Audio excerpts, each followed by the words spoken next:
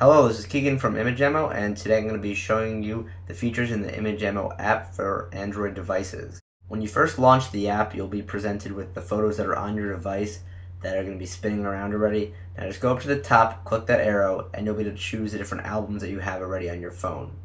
So what you want to do is you want to choose an album that you want to use in this program. Once you have selected the group of photos that you would like to use, you can now select the shapes or the pattern that you want them to be displayed in. So just go down to the bottom, the arrow, and you can choose from all different shapes that you want your photos to be displayed.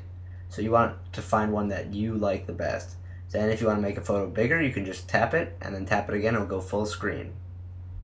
A unique feature would be that if you go up to the top right, there's an arrow. When it is lit green, it means the automatic slideshow is on and it will bring up a photo front and center every few seconds. Another feature I want to touch on quickly would be that if you want to switch between your different albums, the arrows on the bottom right hand corner will switch between your albums. This app also allows you to give various features to the wrapper when you're going to create your wrapper.